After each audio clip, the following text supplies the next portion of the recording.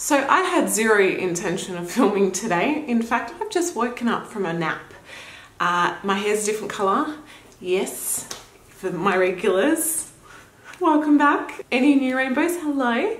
So yeah, no intention to film today. I literally woke up, looked at YouTube and saw that Demi Lovatto released a new music video for her new song, I Love Me. And I've been on such a massive self-love journey over the last few years, and self-love is such a huge part of my life and something that's really, really important to me, and something that I want to, you know, share with my followers and share with my rainbows, that I thought it was a good idea to do a makeup tutorial based off one of the looks in her music video.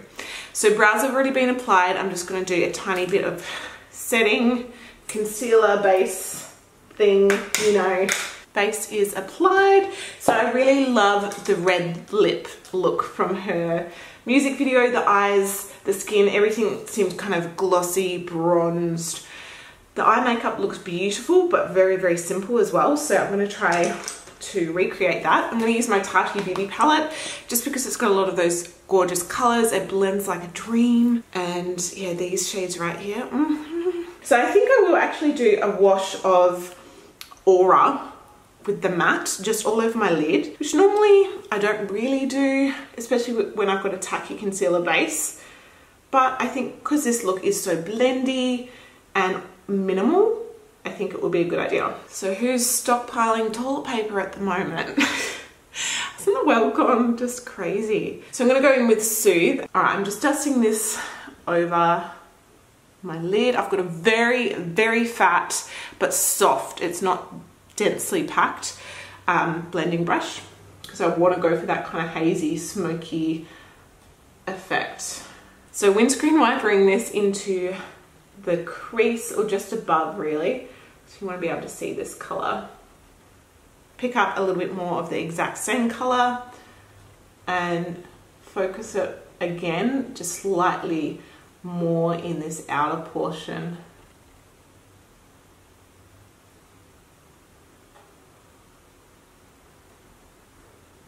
So now I'm going to go in with a darker shade, slightly more denser brush, and I'm going to go in with Ritual, again just the matte, and again mainly just in that outer crease, outer corner.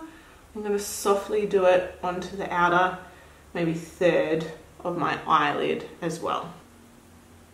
If you guys haven't seen my review of the Tati palette, oh, you need to watch it. It's definitely one of the best palettes I think I've ever come across. All right, now I'm going to go in with Soothe in the metallic version and just with my finger pat that on to the lid. I don't know if it's really metallic on her lids. It does maybe look a little bit more matte, but because her whole skin, her lips, everything is quite dewy, work quite nicely. So I'm going to do a little bit of eyeliner. So eyeliner I'm going to use today is Kat Von D's Anti-Precision Pencil, and I do find it blends quite well. I'm just going to mainly concentrate it in the outer portion and work it in well to like my lash line. In the inner portion, I'm mainly doing it on my actual waterline.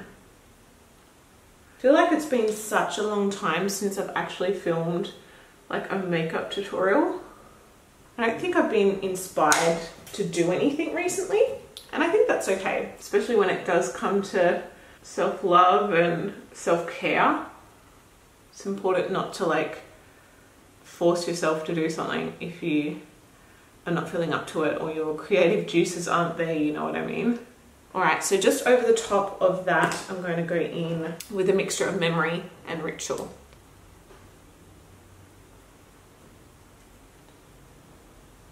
So I do have some lashes. These are lashes from Model Rock. These are the Pin-Up Angel lashes. All right, so I'm going to prime with the Ordinary High Adherence Silicone Primer.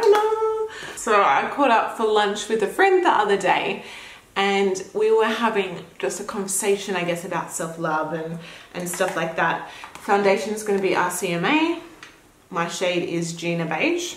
And I had the biggest like aha light bulb, oh my god kind of moment, because I feel like with my self-love journey, everything that I've learnt, has been stuff that I've pretty much found out on my own, taught myself in a way. And I mean, a lot of it's kind of common sense stuff, like unfollowing accounts that make you feel like shit. But a lot of the other stuff has kind of been stuff I've talked about, I've learnt myself, and I have talked about this a lot on my Instagram. But she had the biggest, like, when she told me this, I was like, oh my God, that is just so spot on. She basically said, for most people, God, I wish it was for everybody in the entire world. I really do. But she said, for most people, when they grow up, their parents are their biggest motivators, their biggest supporters and encouragers in a way. They'll tell them they're beautiful, they'll tell them they're strong, they'll encourage them to do things and tell them, you know, they can do anything they want, which I think is amazing. But as you get older, obviously those words of encouragement that are constantly there, you know, as your kids are really young or as you're really young, they kind of dwindle, and no fault of the parents or anything like that. And this is not blaming parents or anything like that. It's just, you know, what happens as you become an adult, as you become a teenager, you know, that kind of stuff for most people dwindles in a way, like that motivation in a way. So when my friend told me, she worked out that you literally almost have to start parenting yourself when you reach your early 20s or 30s or whenever, you know, once you've moved out of home and you've just found yourself kind of flailing around and you're thinking, what's going on? Even teens, you know? And she said, it's almost like you need to start parenting yourself in a way. And this is like, again, not saying anything towards parents, not saying anything towards my parents, nothing like that. It's more, you need to start being that voice. You need to start being that constant. You're doing amazing. You look so great today. Wow, I love your hair. Even not like physical things, even like you're so smart. I believe you can do this, you know, stuff that your parents would normally say to you when you're a kid. And once you've moved out, of course, that kind of stuff dwindles down. A little bit of concealer. And I was just like, oh my God, that is so true. Like you need, no one teaches you kind of that stuff, or you seem weird doing that kind of stuff or saying that stuff to yourself. Like it's not something that gets taught. It's not something that's really spoken about, but I think it's true. I think you have to learn to do that. I think you have to learn self-love. I don't think for anybody self-love is just given to you and you're just like, oh, it's amazing. It's something you have to teach yourself. It's something you have to learn or be taught how to do. And I was just like, wow, that's just so amazing. Like I had this big, like, holy balls moment kind of thing. It's just like, wow, how come I never realized that earlier? I just had to share. I thought it was amazing. And I'm probably getting the analogy completely wrong. But when she told me it, I was just like, oh my God. Wow. So I'm going to set my face with a little bit of translucent powder. And for my face, I think I'm mainly going to focus on a bit of bronzer and blush. No massive amounts of contouring, but I want to get that glow. So I've just got some Too Faced milk chocolate. So I'm just kind of brushing it over my nose as well for like that sun-kissed-y kind of look without any harsh contouring. Then I'm also going to go in with the Balm's Hot Mama. This is a blush. It does have that little kind of shimmery, iridescent quality to it, which I think for this look is really, really nice because it's already giving you that kind of glow from within. I'm going to go back to the eyeshadow palette and I'm just going to mimic those similar shadows along the lower lash line. And then Ritual,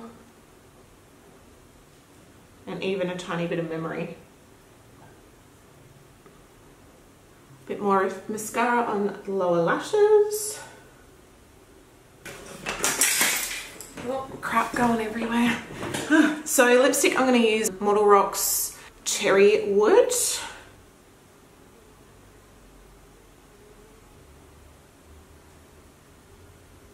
And then over the top, I'm going to do Silk Oil of Morocco. This is their Argan Lip Stain in Raspberry Rush. Obviously a clear gloss would work perfectly fine as well. A little bit of highlighter. This is the BYS Diamonds highlighter in the shade Energy, which does have that kind of goldy reflect to it. I like these highlighters because they're kind of glossy, wet looking, but they're really affordable. A little bit under the brow bone.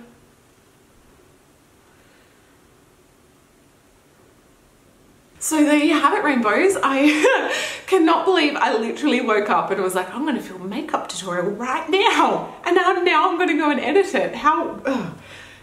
I don't know what's going on. I'm going with the flow. So I hope you guys like this video. I think this makeup is actually really flattering, but it's very easy to do as well, and it's quite simple. No cut creases, nothing like that. Definitely check out my social media, my Instagram, Facebook, if you guys are wanting some body positivity, some sexy mum bods. Oh, yes, yes. But it is something that's really close to my heart and something I'm very passionate about. So I try to share a lot of that intermixed with my YouTube stuff and makeup and all that kind of jazz. So definitely check that out. Subscribe, like the video, all that jazz, and I will see you guys in my next video. Bye.